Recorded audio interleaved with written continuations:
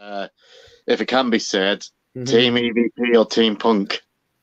I wasn't there, so I didn't get to see who won the fight. So I'm not gonna decide whose side I'm on. I pick whoever won the fight. That's whose side I'm on. I ain't gonna side with the losers. I'll say that. No, I mean honestly, it's over my head. I wasn't there, and I look up to all the guys. So I'm like, damn, I can't believe my heroes are fighting each other. But it is what it is. I'm just whenever I'm there, I'm just happy to be there. Try not to piss anybody off and get punched myself. So.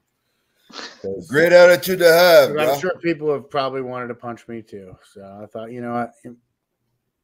Good thing I've dodged that. But they're all great guys. Everybody just loves wrestling and just different personalities. That's all. Yeah, people have different personalities.